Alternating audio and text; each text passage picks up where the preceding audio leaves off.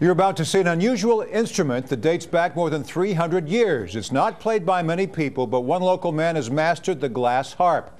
His name is Jamey Turner, and when he's not traveling the world, he's on the waterfront in Alexandria. TBD segment producer Alison Kenworthy has the story. A few dozen in the world play the glass harp. As a solo instrument, I've only been playing it 33 years. Half an hour, 45 minutes, I can be all set up from bring them out of the cases to perform. The sound of ordinary glass is a sweeter tone than crystal. The rubber bands are like shock absorbers. If I bump the glass accidentally, it doesn't break, it just gives. These are my finger bowls, and that's what I dip my hands in before I play. Everything is distilled water. I do a rough tuning and a fine tuning. I have a half a dozen glasses right now that are perfectly tuned without water, and I use those according to A440 tuning, and I use those to tune the rest by ear. Precise tuning. Just wiping them off. A little sharp. Middle C is right here. I got these at Pier 1.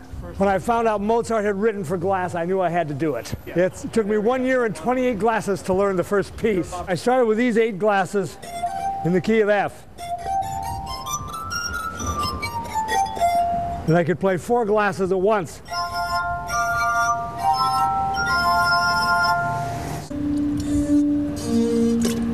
It's the only musical instrument I know that evaporates. People can't believe the purity of the sound. The beauty of the sound is the thing that really captivates people. Here's a little bit of Beethoven.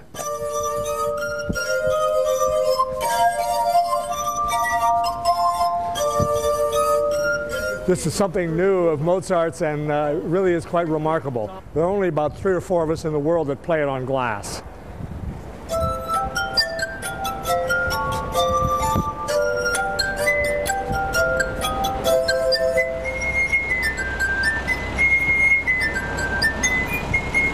This is my life. I mean, you know, I'm only 70 years old.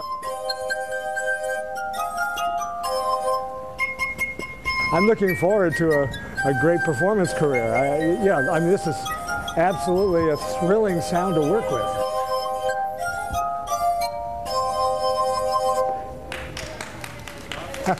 That's incredible. Alison Kenworthy, who shot that story, is with us now. I remember him from The Tonight Show from 30 years ago. He is famous. He is. He's been on The Tonight Show 3 times with Johnny Carson playing 3 separate instruments, one of which was the glass harp. And he played a saw. He was remarkable. And from that, who would have thought you'd find him on the waterfront in Alexandria? I know, and he's a local institution, and people sort of flock from all over the area to see him. But when he's not on the waterfront, he is traveling around the world playing.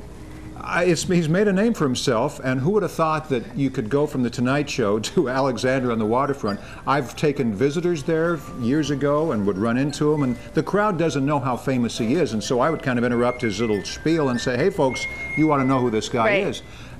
People like him, don't they? They love him. They're totally in awe of what he's doing. I mean, it's really unbelievable to watch. Are there little interesting factoids that you picked up on? There are. So the glasses that he uses are totally ordinary. They're from Pier 1, Crate and Barrel, nothing expensive.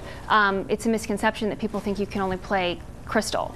So he has sets of crystal which he doesn't use because the sound runs too long on crystal. So he says that he goes to Crate and Barrel and Pier 1 and he takes water in with him and he pours it into glasses and he actually, you know, tests the glass. That's all. They should use him for a commercial. He would be great to sell glassware at Pier 1. And you know, there's no ending for him. And something else that's interesting is he watches his diet before he performs. He can't have things like salad dressing or gravy because of the oils in the food. Fingers. So the pH level in his body changes, so when his fingers touch the glass, it can sort of emit different oils that are not good for sound. Learn something new every day. Alison Kenworthy, thank you. Great story.